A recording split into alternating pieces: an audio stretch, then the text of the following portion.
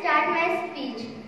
J.C. was born in Manvi, now in Bangladesh on November 30, 1858 to Bhagwan Chandra Bose was assistant commissioner in the government and member of Brahmo Samaj.